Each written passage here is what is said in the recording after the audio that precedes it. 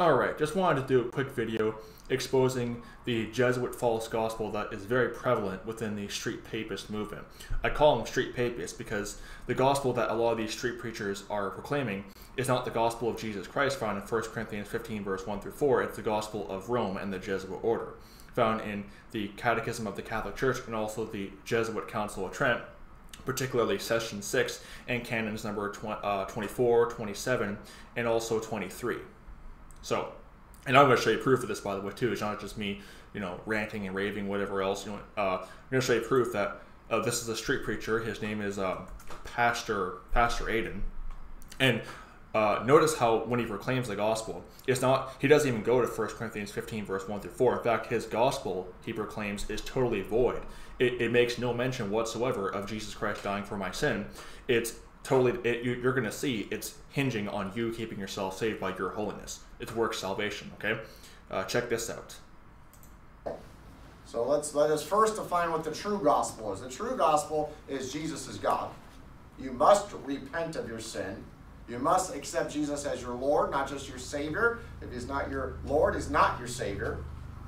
And you must live holy. And holiness is defined. And you will grow or you will go. You will grow in God. He wants you from glory to glory. He doesn't want a 5-year-old acting like a 5-year-old when they're 10 years old. So you're going to grow or you're going to go. True holiness, Jesus is Lord, Jesus is God, endure till the end. That's the true gospel. That's what. No, that's not what the true gospel is. See, notice that they're not preaching what the Bible says about, if any man be in Christ is a new creature. See, your holiness is the Holy Ghost working in you. Okay, it's not like the easy believists where you just live however you want and there's no change in regeneration from the Holy Ghost. See, easy believism is heresy as well. It's a false dichotomy. I'll put it like that. Work salvation devils like this guy and easy believist heretics like the Jack Smack 77 who justify playing wicked video games and listening to Grand Theft Auto playing Grand Theft Auto and listening to wicked music. But notice what's the gospel and how he defines it. No mention whatsoever of Jesus Christ died for my sins according to the scriptures. He died, was buried, and rose again. No mention of that. See, it's all about you. And when they mean repent of your sins, they don't mean godly sorrow over your sin. They mean you're living sinlessly perfect to essentially save yourself. And you'll have to live holy. You must endure. See, it's all about you. Your righteousness. You're saving yourself. No mention of Jesus Christ died for my sins according to the scriptures. No mention of God saving me. God is the one who provides salvation. Because they don't believe that. Just like any lost Catholic, their salvation. See, he'll deny it, but when you really get down to what he believes, it's not that essentially his salvation, just like any lost Catholic, is not finished at the cross. It's a continual process of you basically staying saved and keeping yourself saved, and really saving yourself by your works. I'll put it like that. Okay, what is the gospel? Okay, 1 Corinthians 15 verse 1 through 4. Moreover, brethren, I declare unto you of the gospel, which I preached unto you, which also ye have received, and wherein ye stand, by which also ye are saved, if you keep in memory what I preached unto you, unless ye have believed in vain. For I delivered unto you first of all that which I also received, how that Christ died for our sins according to the scriptures. Notice that. First thing he mentions is the fact that Christ is the one who died for your sins. Is that what he said right there about the gospel? No, he said, what's the gospel? Christ is God, amen, but you must live holy. You must repent of your sins. You must endure to the end. See, all about you, but what is the gospel? The true gospel is Christ died for my sins according to the scriptures, and that he was buried, and that he rose again the third day according to the scriptures. See, biblical salvation is Jesus Christ is the one who saved you. Jesus Christ died for your sins according to the scriptures. The false salvation of Rome and the Jesuit order and the law of the street papists is you're keeping yourself saved and essentially working for your salvation by your holiness. I'm trying to think. Here's a good scripture to really nail these guys. Matthew 7 verses 21 down to verse 23. This is the one they like twisting, by the way, too, but it actually rebukes them, ironically. Matthew 7 verse 21 down to verse 23. Not everyone that saith unto me, Lord, Lord, shall enter into the kingdom of heaven, but he that doeth the will of my Father, which is in heaven. Now notice the contrast of, because this is the judgment of lost people, notice the lost people, how they're speaking to God. Okay? And notice how it's all about what they did. Watch this. Check this out. And we're going to compare it to the judgment seat of Christ, with the saved people.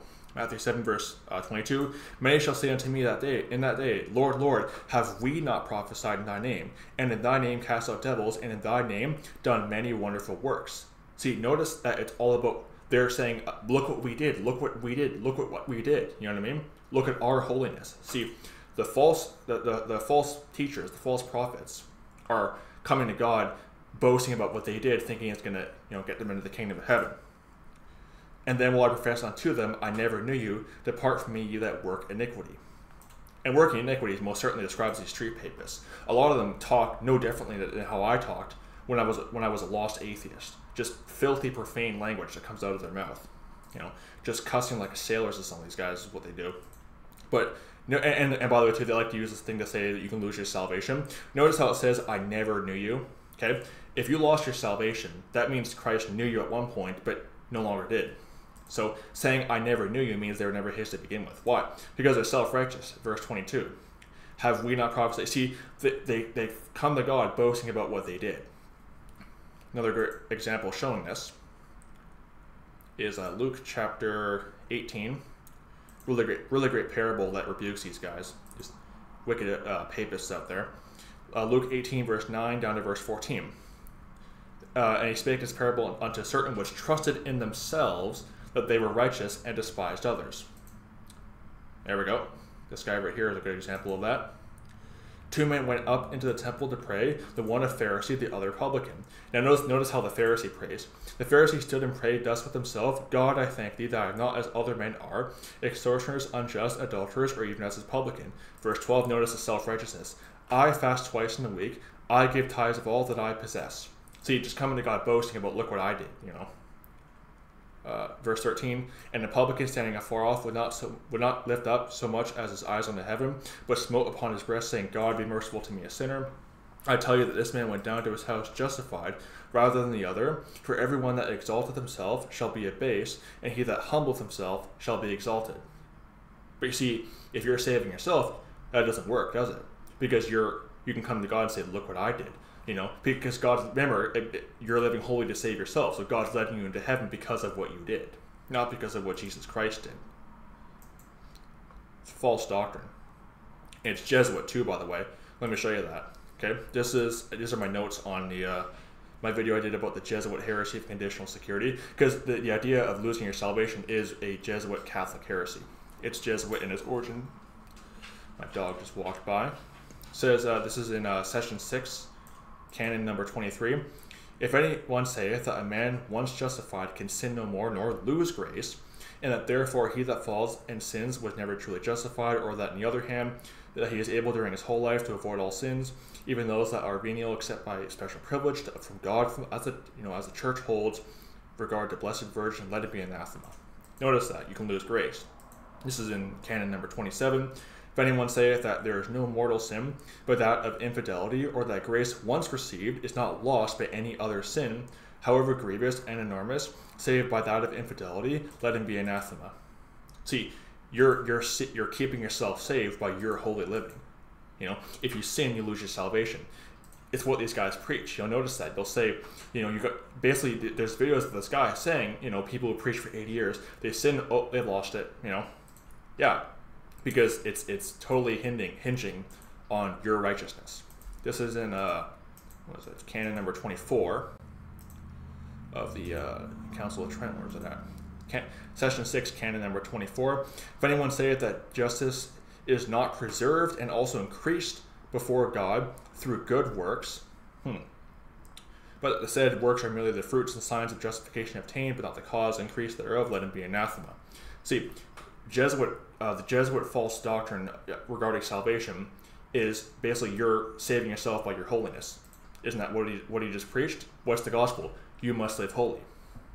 It's Jesuit heresy. These street papists, that's why I call them that, because they're just preaching Roman Catholicism on the streets. They'll say, well, we rebuke Catholics, we reprove, Catholics at their conventions and everything else.